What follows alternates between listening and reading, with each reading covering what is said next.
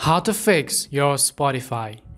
Hi everyone, welcome back to our channel. I am Bimal from App Guide, and in today's guide video, we are going to learn how we can fix any type of issues we face on the Spotify app.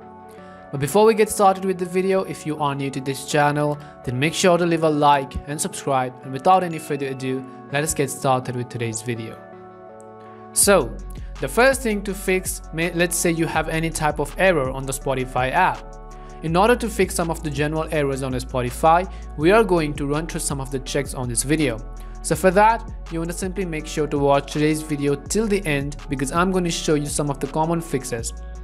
The first thing you definitely want to do before opening Spotify is to simply open App Store and then check whether the Spotify has an update available or not. So if Spotify app has an update available, you will be able to see the update button next to Spotify.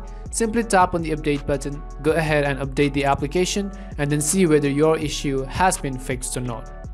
After we have updated the application, the next thing we can do is to simply open our settings.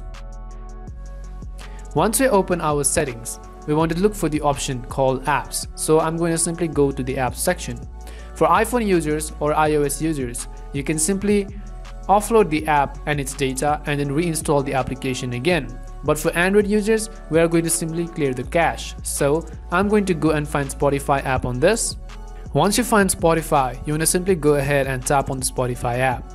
And as we tap on Spotify right over here, you want to scroll down at the bottom of the screen and you will find an option called storage. So I'm going to go over and tap on storage.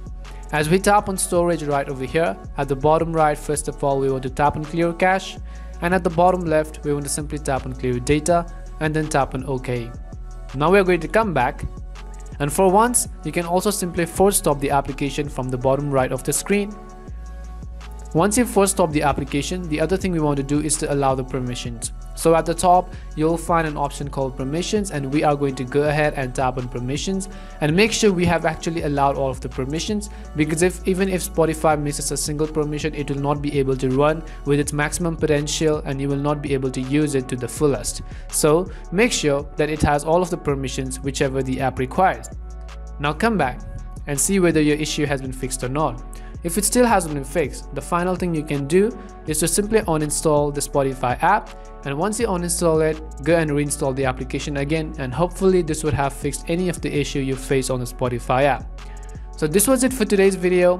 We hope this video was really helpful, and if it did help you, then make sure to leave a like and subscribe. And if you have any more questions or queries or doubts regarding this, also make sure to leave them down in the comment section. As always, thank you very much for watching till the end, and see you soon in our next video.